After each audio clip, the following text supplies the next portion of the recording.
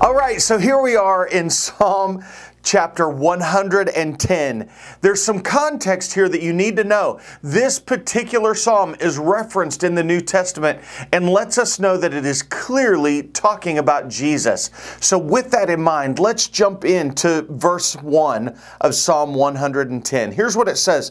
The Lord says to my Lord, sit at my right hand until I make your enemies your footstool.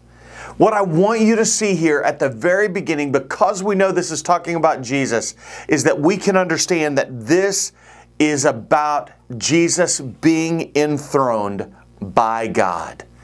Read it again. The Lord says to my Lord, sit at my right hand until I make your enemies your footstool. He goes on in verse 2, the Lord sends forth from Zion your mighty scepter. Rule in the midst of your enemies. Your people will offer themselves freely on the day of your power in holy garments from the womb of the morning. The dew of your youth will be yours.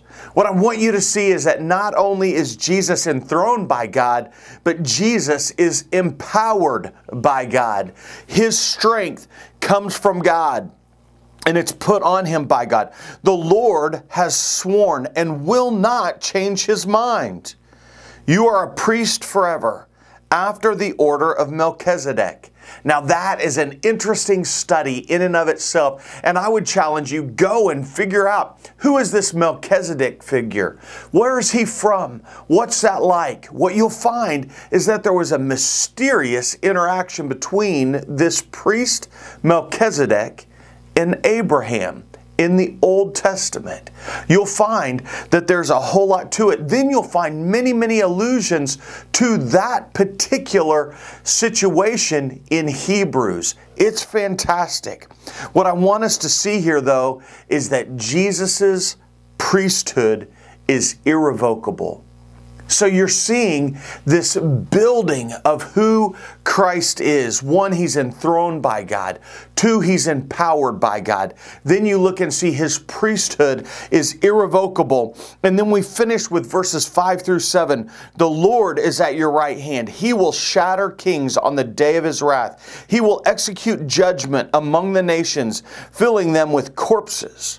He will shatter chiefs over the wide earth. He will drink from the brook by the way. Therefore, he will lift up his head. What I want you to know is that Jesus' power is invincible.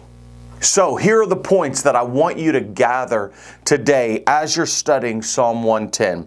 1, Jesus is enthroned by God. 2, Jesus is empowered by God. Next, I want you to see that Jesus' priesthood is irrevocable. And finally, I want you to see that Jesus' power is invincible. If you've placed your faith in Christ, you can know for sure you have a mighty warrior on your side. The issues you're dealing with, the struggles that are before you, you have God on your side, living in you, powering through you, teaching and training. And so you can know that Jesus is enthroned and empowered by God. And you can know that his priesthood is irrevocable and his power is invincible. Place your faith in him. If you haven't today, we would love to be in touch with you. Text the word HOPE to 417-256-3128.